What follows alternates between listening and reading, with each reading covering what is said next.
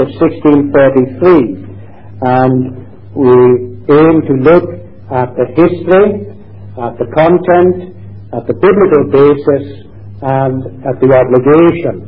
Obviously, this will only be a brief introduction to what is a very extensive subject. Now, the extent of awareness of this remarkable document among us will vary greatly. Some may be fairly familiar with it, others vaguely, and perhaps some not at all. So let us begin then with the history. Where did the Solemn League and Covenant come from? By August 1642, the civil war in England between the parliamentary forces and the troops of Charles I was underway. What is known as the Long Parliament had removed the High Church Episcopacy of Archbishop Laud. By episcopacy we mean church government by a hierarchy including bishops over a number of churches, individual bishops governing other ministers and office bearers. And this had been swept away, but without any real replacement. The Parliament therefore called an assembly of ministers and selected members of the Lords and the Commons to settle the government of the Church of England and to revise the 39 Articles of the Church of England. So initially, that was the purpose of the Westminster Assembly, to settle the government of the Church of England and to revise the 39 Articles. Many of the High Church and Episcopalian party did not appear, they didn't come, because the king at that time had forbidden the assembly. Meanwhile, the parliamentary forces had suffered serious reverses and needed Scottish help. Now, Scotland, the Reformation had gained great progress in Scotland. Scotland had already entered into the National Covenant of Scotland in 1639. The English parliamentarians needed help from the Scots. They desired a league with Scotland, but the Scots wanted more than a league. Robert Daly, a Scottish minister who was later on to attend the Westminster Assembly, says in one of his letters, "The English were for a civil league, we for a religious covenant." So the Scots were not willing to have simply a military agreement.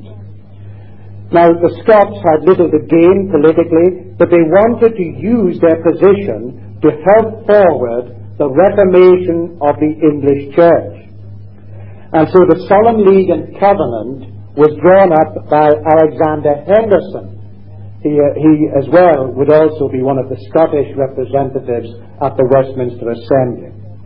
And so in 1633, the Solemn League and Covenant was sworn by both signed and with lifted up hands by the Westminster Assembly, the Houses of Parliament, and this taking of the covenant, as it was called, took place after worship and preaching by Philip Nye and Alexander Henderson from Scotland. Thereafter, this Solemn League and Covenant was signed by the General Assembly of the Church of Scotland and by the Scottish Parliament. It was also later signed and sworn by Charles II, who was King of England, Scotland, and Ireland. It was also sworn and taken by large numbers of people in England and in Scotland, and also in the north of Ireland in 1644. And that's an interesting point in itself. In the spring of 1644, the General Assembly of the Church of Scotland sent 4 ministers to explain and preach, and to explain the Solemn League and Covenant to the army and the people in the north of Ireland. At Carrickfergus, 1,000 soldiers and civilians swore the covenant. Large numbers gathered later on in Comber, Newtonards, Bangor, Broad Island and Island Magee. Then later on, more gatherings listened to the preaching of the Scottish ministers and swore the covenant in Antrim, in Ballymena and in Coleraine. And apparently in these places, after the worship had finished, the people stayed to sing psalms and to pray to Almighty God. Even after the long service had finished, they carried on singing psalms and in prayer to God. It was also signed at Billy and Dunluce in the Root, and at Londonderry, two of the Scottish ministers, William Adair and John Weir, met considerable opposition from the mayor of Londonderry and a man called Colonel Mervyn. But the crowd gathered in such numbers to listen to the preaching and to swear the covenant in the marketplace that these men were powerless to prevent it. Then in Raphoe in County Donegal, so great a crowd gathered to hear the preaching of the Scottish ministers that one man had to preach inside the church building and another of them preached outside, because the building wouldn't hold all the people. The two ministers particularly involved in this were William Adair and another man who I'll give you his name in a minute or two. But these two men were preaching the Word of God in these places, explaining the Solemn League and Covenant, and those who wished to, and there were multitudes who did, swore the Solemn League and Covenant. They proceeded to Letterkenny, and then to a place called Ray, and again, one of the ministers had to preach inside the building, one had to preach outside, so great were the multitudes ready to swear the Solemn League and Covenant. Then they proceeded to a place called Tabourne, I'm not sure how it's pronounced, and then to Enniskillen, where everyone except one conforming minister swore the Solemn League and Covenant. One of the ministers went back to Derry Cathedral and observed the Lord's Supper. The altar was taken out for this observance of the Lord's Supper, and only those who seemed to be Christians were allowed to partake. There was also a great gathering at Ballycastle, where more multitudes swore the Solemn League and Covenant.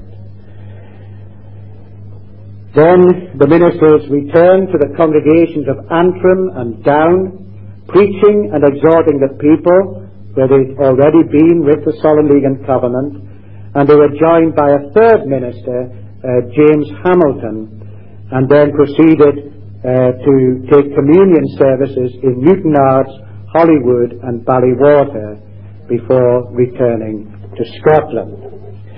So there we have some account of the effect and how many took the Solemn League and Covenant in the north of Ireland, both in what became Northern Ireland after the partition, but also in Donegal. Large numbers swore the Solemn League and Covenant.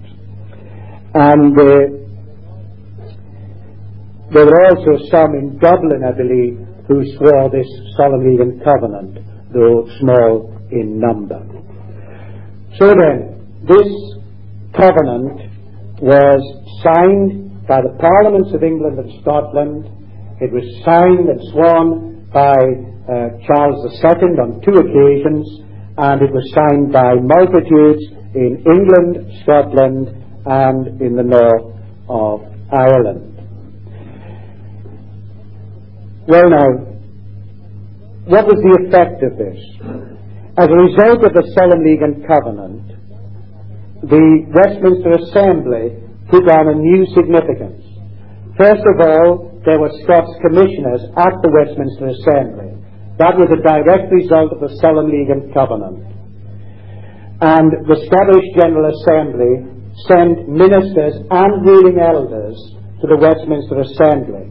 They did that deliberately to get across to the English that Presbyterian church government meant ministers and ruling elders governing the Church of God.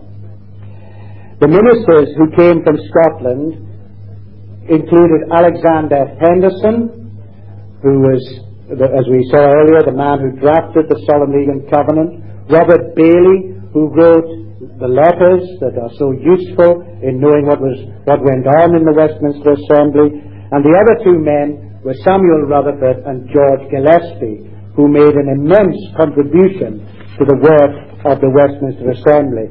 Although there were only those 4 ministers from Scotland at the Westminster Assembly, their influence far exceeded their proportionate numbers. But the other thing was that the scope of the Assembly's work was greatly increased. The 39 articles, instead of being revised, were set aside, and the Assembly's job was increased to cover 4 areas as set out in the Solemn League and Covenant. They were to produce a confession of faith, a form of church government, a directory for worship, and a catechism. There was to originally be 1 catechism. We ended up with 2, the larger catechism and the shorter catechism, because, as the Scots reported, they could not dress up meat and milk in one dish. So the shorter catechism they regarded as the milk, and the larger catechism was the meat. The shorter catechism was for the young and the weak and ignorant. The larger catechism was for the mature. In God's providence, then, it was the Solemn League and Covenant that resulted in the production of our doctrinal standards. It was the Solemn League and Covenant that, in God's providence, resulted in the production of the Westminster Confession, the Directory for Worship, the form of church government, and the catechisms. If there had been no Solemn League and Covenant, then there would have been no catechism, for example. This should not be overlooked. Well, that's briefly a history. But then, secondly, the content of the Solemn League and Covenant. The content. It divides into 6 sections after the initial prologue. Section 1 permits those who swore it to preserve the Reformed religion in Scotland in doctrine, worship, discipline, and government, and to seek the reformation of the Church in England and Ireland, and the uniformity of the churches in England, Scotland, and Ireland in confession of faith, form of government, directory for worship, and catechizing. So they wanted the preservation of the Reformed religion in Scotland, and they wanted the reform of the church in England and Ireland. That doesn't mean that the Scots were not willing to change on anything, but they did see the church in Scotland as closest to the biblical pattern and desire that England and Scotland would be brought into conformity, and that they would have one confession of faith, one form of government, one directory for worship, and uniformity in catechizing. That's in section 1. In section 2, they commit themselves to seek the overthrow of all false religion. And it mentions the extirpation of popery and prelacy. It does not say the extirpation of papists and prelatists simply because of their private views, but they did seek all lawful means to extirpate popery and prelacy, so that whatever power God had given to the church, whatever power God had given to the state, it was to be used to that end. Section 3 commits those who swear it in their various callings to uphold the rights of the monarch, the king, and the parliaments and the citizens, especially loyalty to the monarch in his preserving and defending the true religion. Section 4 indicates a commitment to opposition to all who oppose the reformation of church and state, or all seeking to foment division contrary to the covenant. So they commit themselves to oppose all who oppose the true religion in church and state, and all who seek to divide the covenanted people. Section 5 commits them to seeking to maintain the union of the kingdoms. And Section 6 commits them to mutual support, all who have taken this covenant to support one another in seeking the aims of the covenant. Then at the end there is confession of sin and humiliation before God, profession of sincere desire and seeking the blessing of God. And it ends with a desire for other nations to come into this covenant or like covenant. That brings us thirdly to the biblical basis. The biblical basis. What is the biblical basis behind the Solemn League and Covenant? Does it have a biblical basis? First of all, the biblical basis of covenanting in general. When we consider covenanting with God, we must begin with God's covenant with men. God's covenant of grace in Christ. In his gracious covenant, God promises to be the God of his people in Christ Jesus. He binds himself by his own promise. So the Westminster Confession, chapter 7, section 3 says, "And in the covenant he freely offereth unto sinners life and salvation by Jesus Christ, requiring of them faith in him, that they may be saved, and promising to give unto all those that are ordained unto eternal life his Holy Spirit, to make them willing and able to believe." And through his covenant of grace, God says to those who are in Christ, "Thou art my people." And they, by his grace, respond in the words of Hosea 2:23, "Thou art my God." So God, in the covenant, promises life to sinners, requiring salvation, requiring faith in the Lord Jesus Christ. And he undertakes to regenerate the elect so that they are willing to believe on the Lord Jesus Christ. And the effect of God's covenant and its requirements being made known, and the effect of sovereign grace in the hearts of the elect, is that they say, "Thou art my God." And when men individually and collectively truly covenant with God, it is simply the effect of God's grace in them, causing them to embrace the promise addressed to them. In other words, covenanting with God is simply a more developed way of saying, "Thou art my God." God covenants with man, and by his grace, men covenant with God. It is the response of men brought about by the grace of God as he makes known his covenant to them. And so, covenanting with God is simply individuals or peoples declaring in response to God's grace to them that God is their God, either individually or collectively. Let's look at some biblical examples. We find the biblical examples particularly in times of crisis in the Old Testament. I'm going to give you Old Testament examples of covenanting. We make no apology for that. The Old Testament is the Word of God. Anything in the Old Testament not cancelled in the New stands. To believe otherwise is dispensationalism.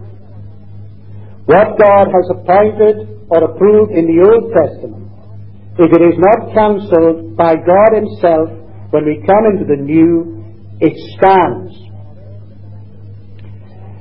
Our first example is in Joshua chapter 24. Joshua 24.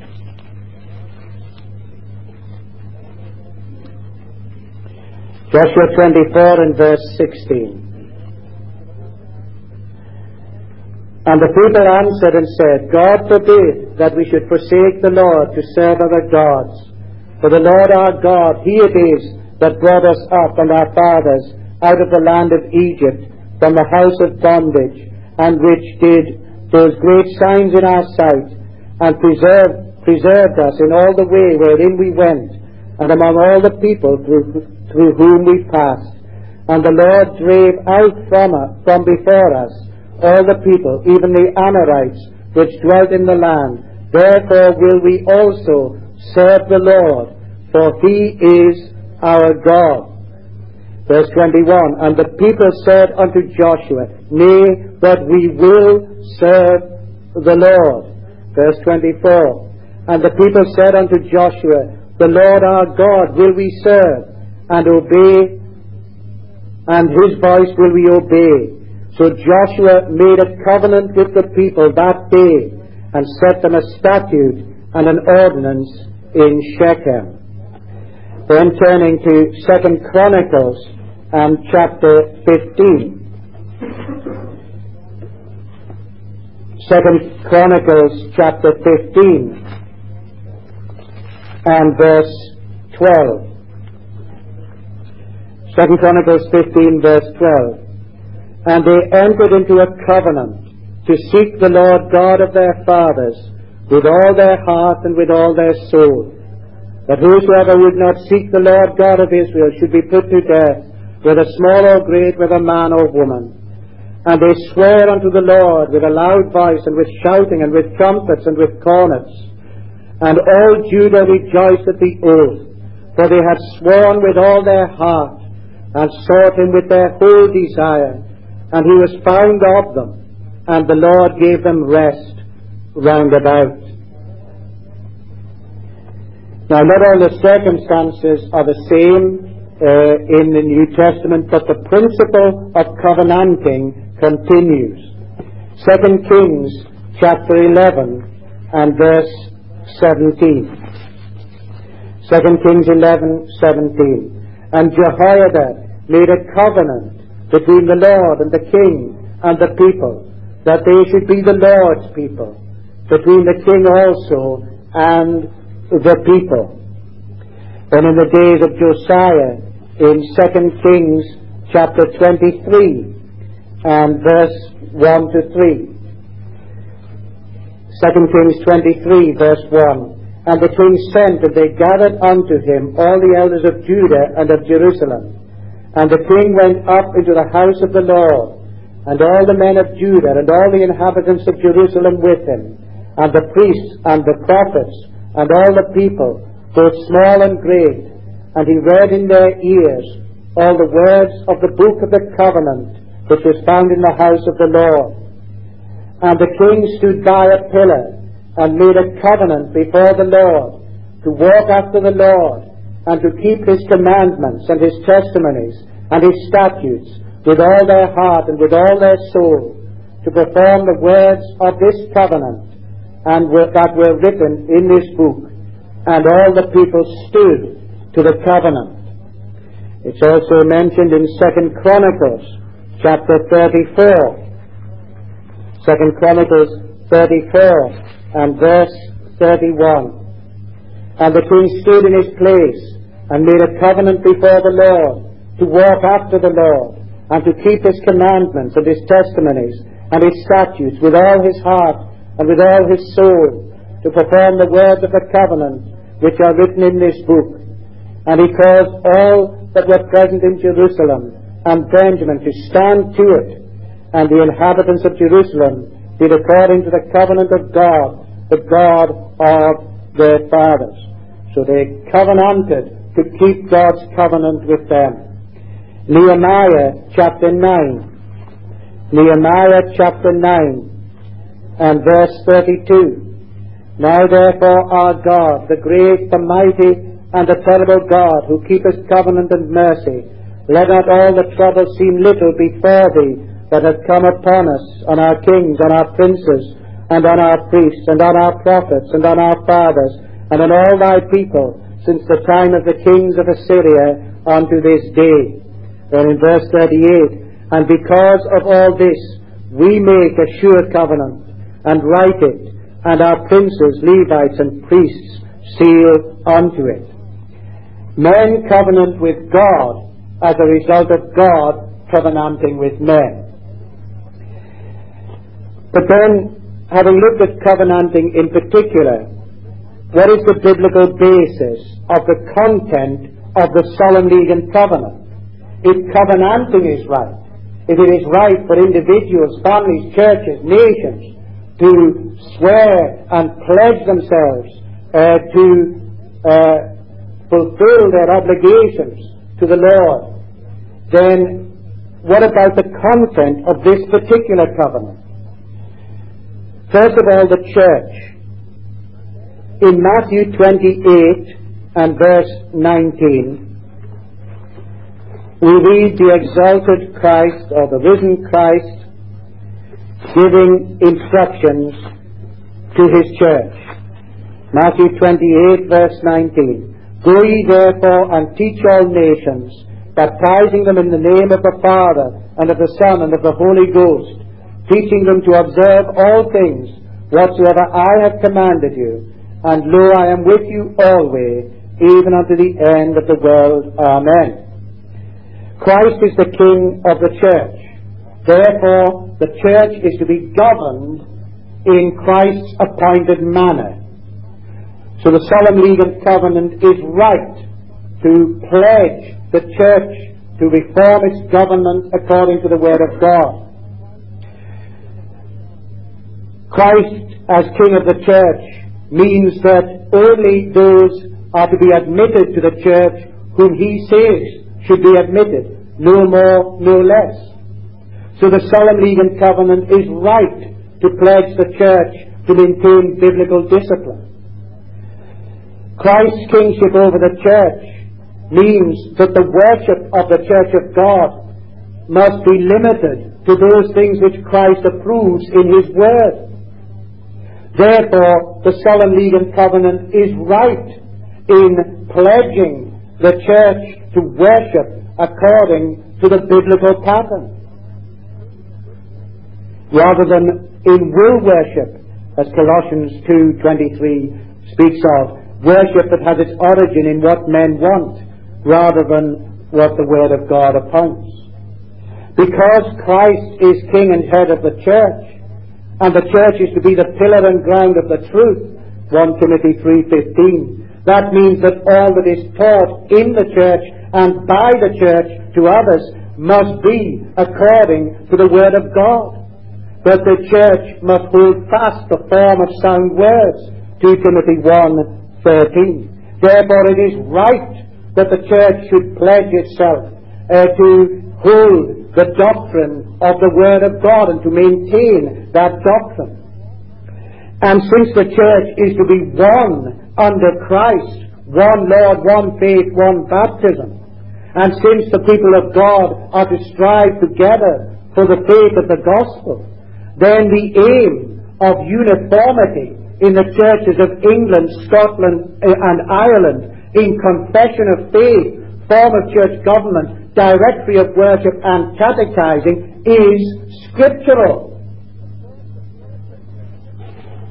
Of course the church should aim at uniformity. There's only one God, one Saviour, one head of the church, one Bible, one appointed form of government, one appointed form of worship, one appointed discipline. But then when we come to the state, no human activity can legitimately be undertaken in attempted independence of God and His Word. The idea that the state can be neutral is atheism. No human activity is neutral. And the idea that a nation can be governed in a neutral manner is nonsense. If the ruler of a nation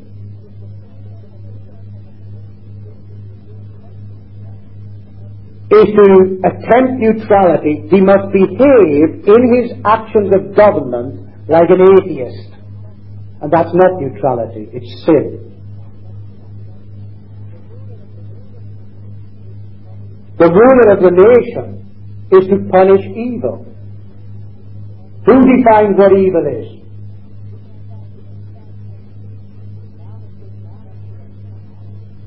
Man has taken it upon himself within our nation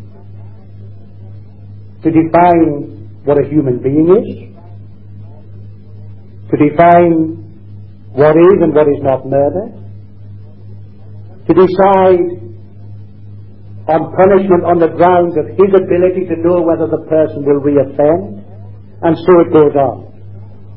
All of this is not neutrality, it's sin, national sin against God. Civil government is not neutral. If the ruler of a nation is to punish evil within the limited power given to him by God in His Word, then it must be evil as defined by God in His law. Not all sin is crime. It certainly is difficult to define when sin should be treated as crime. But the starting point is the law of God as defining right and wrong. And it is transgressions of that law that become public and matters of crime that the civil ruler is to punish. Rulers are to acknowledge Christ, the Prince of the Kings of the earth, Revelation 1:5. Romans 13:4 says that the civil ruler is a minister of God. He acts as God's minister. Psalm 2 gives an exhortation, an admonition to civil rulers. Psalm 2 and verse 10.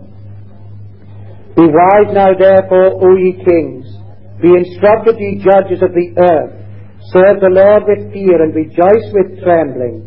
Kiss the Son, lest he be angry, and ye perish from the way, when his wrath is kindled but a little.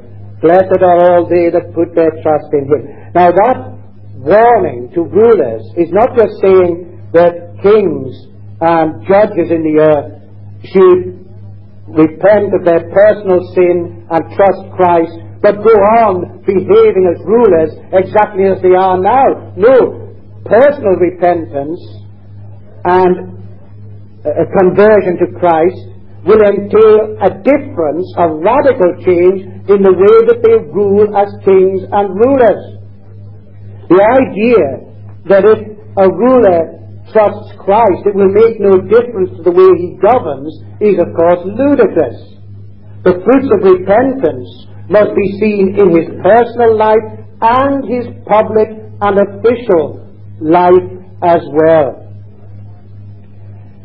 Church and state are distinct, but both in their appointed roles must submit to Christ. The church is to administer the ordinances appointed to the church, the preaching of the word, the sacraments, the discipline, and the worship of God. The state is to own Christ's authority over them by judging and punishing according to the law of God. And the Solemn League and Covenant commits those who swear it to seek Christ being acknowledged as King in both church and state as well as in their own individual and family lives. So the Solemn League and Covenant is biblical in its content. Fourthly, obligation. Obligation. First of all, the extent of obligation. We read Joshua chapter 9, and in that passage you will see that the oath that was sworn by Joshua and the leaders of the people was binding because the thing was lawful. The only oaths that are non-binding are oaths which commit us to sin. If in our sinfulness we take an oath that commits us to doing that which is sinful, then we are to repent of the oath, not commit the sin required by it. That's why Luther, for example, did not regard himself as bound by his vows to the Roman Catholic priesthood. So it's not only if the covenant binds to what is required in Scripture anyway, but anything that it binds us to that is not contrary to Scripture. You see, there is a view that only what is scriptural can be binding. Only duties actually commanded in Scripture can be regarded in the content of a covenant as binding. But in fact, the scriptural position is that anything in a covenant that those who swore it are committed to, anything that is not sinful or contrary to Scripture is binding. So John Guthrie, preaching in 1663, said this: "That we take the covenants in this place to be of man's duties in the land, and for keeping them the better, we take an oath upon us in things that are neither morally evil nor good, but indifferent. But a man once engaged by oath cannot retract, though they be not commanded duties, yet once entered into, they must stand. For when we open our mouths to the Lord, we cannot go back." So not only were the swearers of this covenant, not only did they regard themselves as bound to do the things in it that Scripture required anyway, but everything in it that was not contrary to Scripture they regarded as binding. The second question is, who are obliged by it? Who are obliged by it?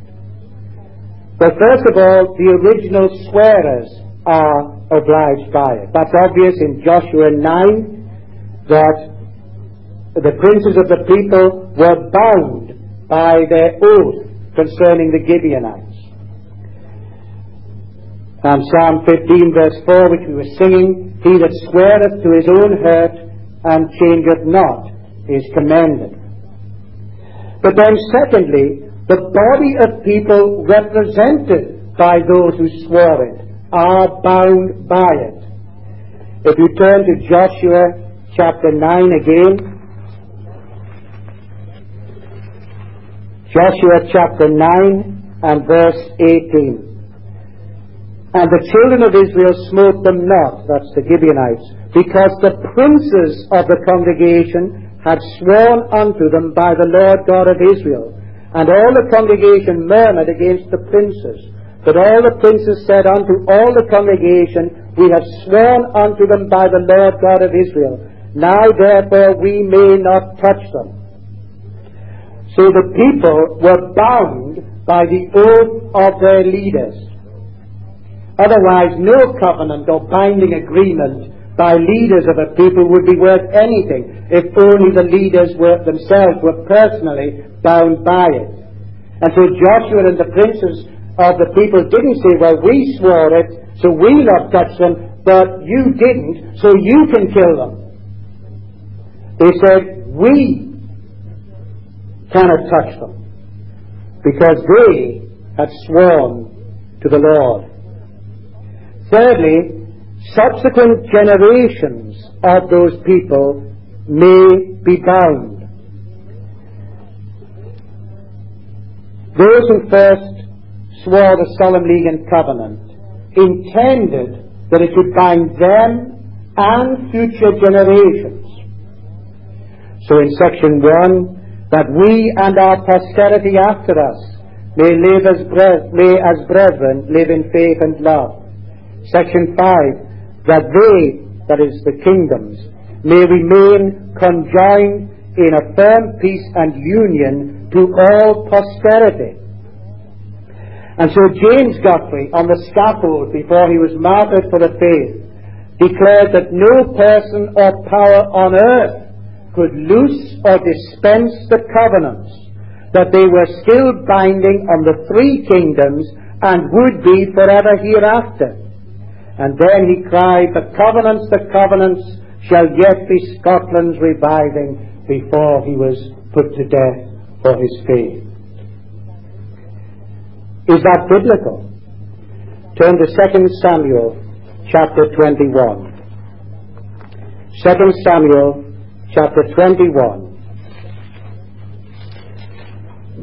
and verse 1 and 2. Then there was a famine in the days of David 3 years, year after year, and David inquired of the Lord. And the Lord answered, it is for Saul and for his bloody house, because he slew the Gibeonites. And the king called the Gibeonites and said unto them, now the Gibeonites were not of the children of Israel, but of the remnant of the Amorites. And the children of Israel had sworn unto them, and Saul sought to slay them in his zeal to the children of Israel and Judah. So Saul's house was held guilty for the slaying of the Gibeonites, not only because of the action itself, but because it was a breaking of the oath taken by the leaders of Israel 4 centuries before, hundreds of years previously. If you turn to Deuteronomy chapter 29, Deuteronomy chapter 29,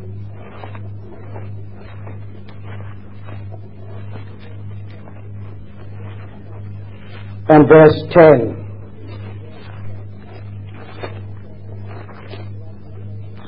Deuteronomy 29 and verse 10.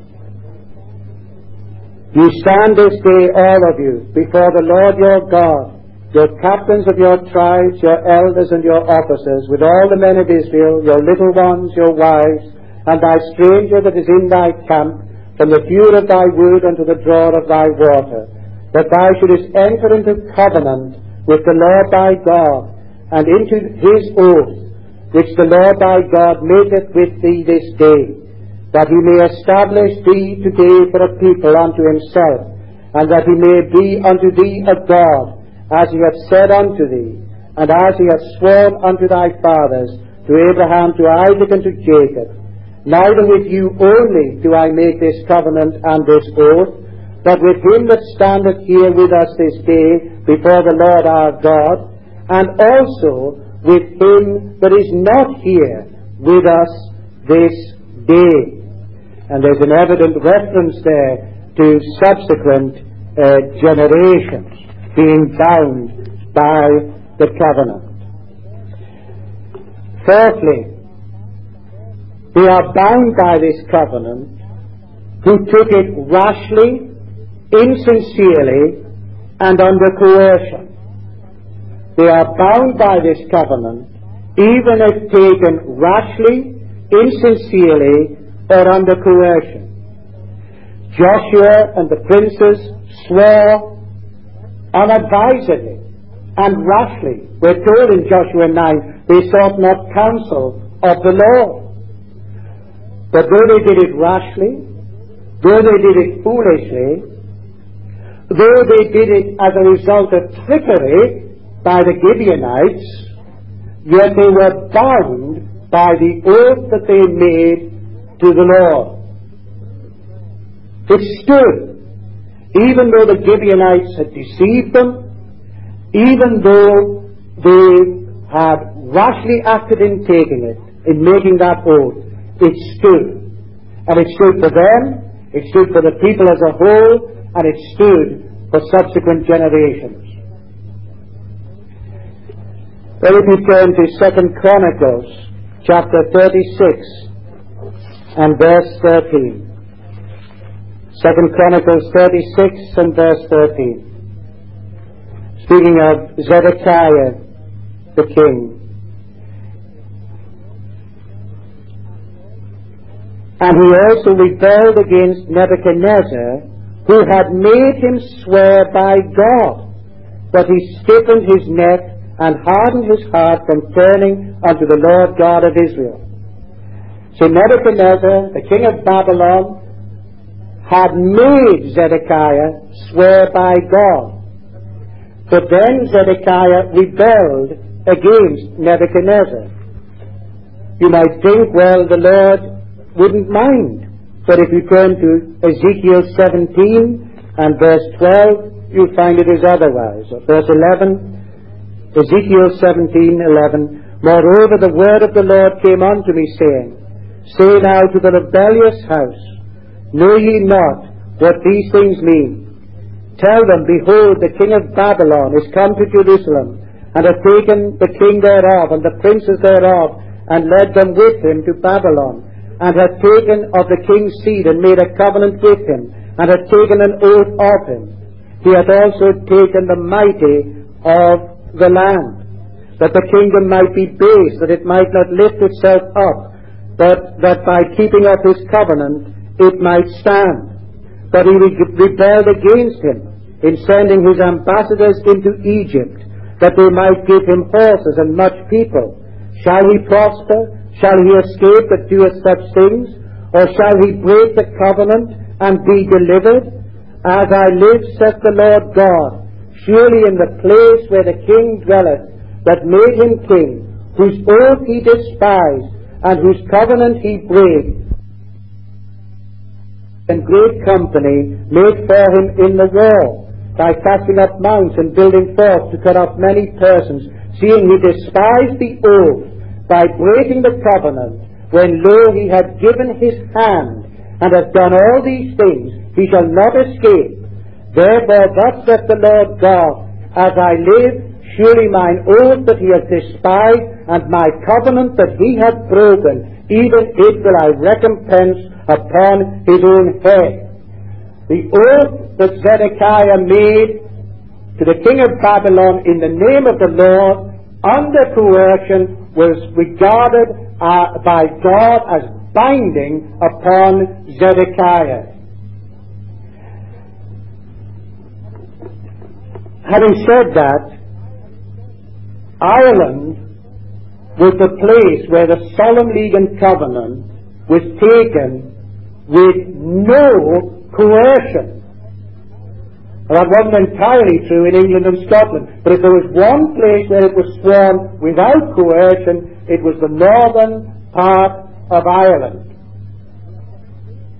We are constrained, therefore, to conclude that the Solemn League and Covenant, unless it can be shown to be sinful in any of its requirements, that the Solemn League and Covenant is entirely binding on this generation also. That brings us finally, and I'll not give you much longer, the present position. But first of all, what happened to it? What happened to the Solemn League and Covenant? In Scotland, by the time of the Revolution under King William, the Solemn League and Covenant was virtually forgotten. The continuing covenantal remnant in Scotland, later known as the Reformed Presbyterian Church, dissented from the Revolution settlement, and because it ignored the National Covenant of Scotland and the Solemn League and Covenant. There were other things. The Revolution settlement allowed unrepentant Episcopalians, compromisers, and even persecutors to hold office in the Church of Scotland. The Revolution settlement gave the state an interference, a right of interference in the church. This is in the Church of Scotland, never mind the Church of England, where the monarch is head of the church. In the Church of Scotland, from the Revolution settlement onwards, there was a right given to the civil authorities to interfere in the church.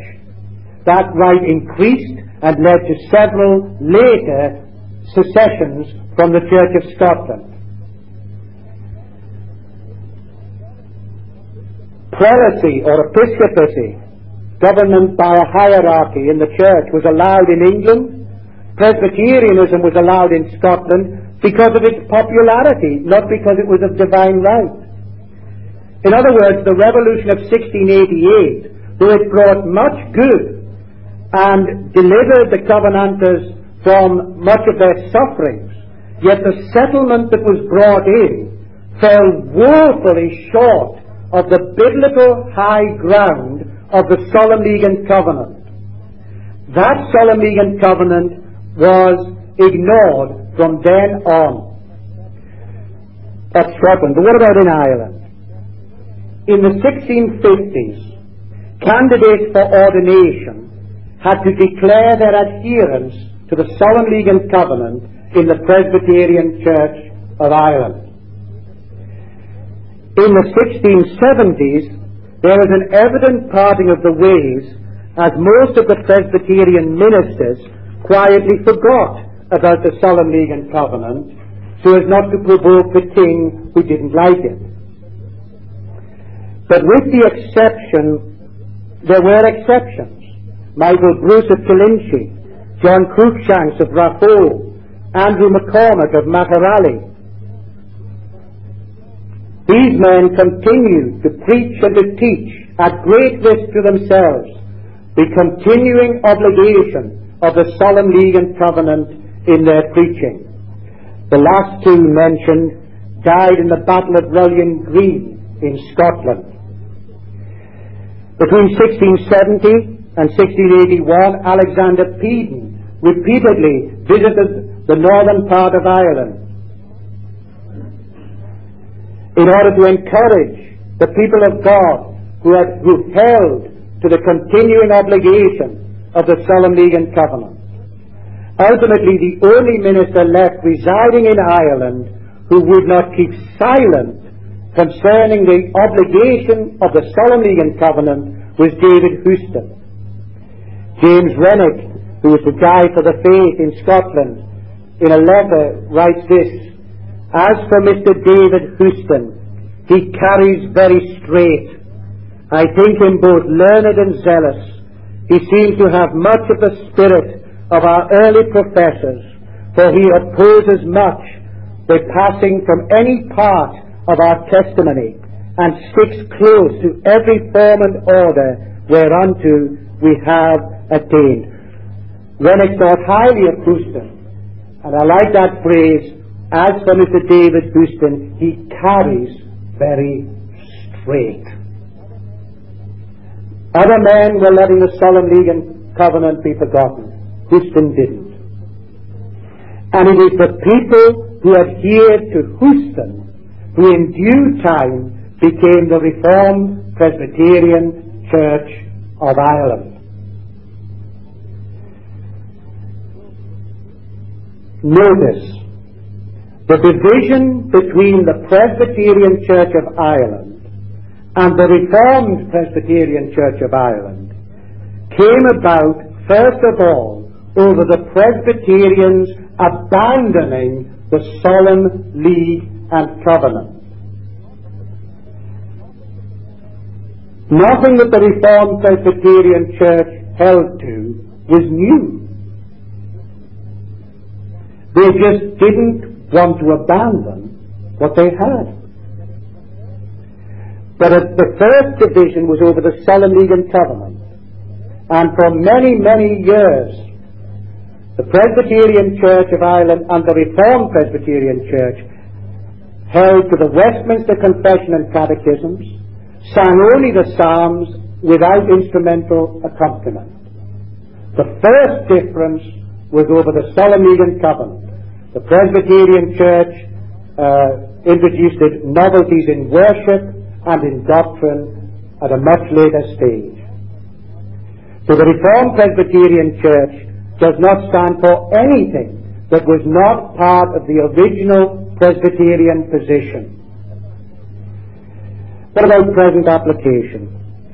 We must maintain the biblical goals of the Solemn League and Covenant in church and state. We must use all our powers, including the use or non-use of the elective franchise, only in a manner compatible with those goals, however far off they may seem from being attained. We must recognize that the Solemn League and Covenant was the means of passing down to us the excellent Westminster Confession and Catechisms that we have. And we must still desire the three kingdoms to be in a union under Christ the King over church and state in all three. In a recent issue of the Messenger magazine, the magazine of the young people of the Reformed Presbyterian Church of Ireland, there is a very interesting quotation. It's from a letter sent by the Synod of the Reformed Presbyterian Church of Ireland to the American Reformed Presbyterian Synod in 1922. And it reads as follows: "The great betrayal of Ulster by the British government is one of the basest and most sordid acts ever committed by any government, but it is the natural outcome of a Christless constitution, the natural and necessary sequence of the many concessions made to Romish demands. That a handful of rebels in Ireland should thwart the might of Britain is a puzzle for the whole world." The Stormont Agreement and its miserable outworking, which we are witnessing at present, is simply a further step in the same process. Without the grace of God producing willing submission to the Word of God, neither church nor state leaders know what they are doing or why. They don't know how to govern because they are not themselves owning the government of the Lord over them. Let us pray then for a day when multitudes will be converted to Christ personally, and when individuals, families, church and state in these islands and beyond will say, "The Lord is our King and the Lord is our lawgiver."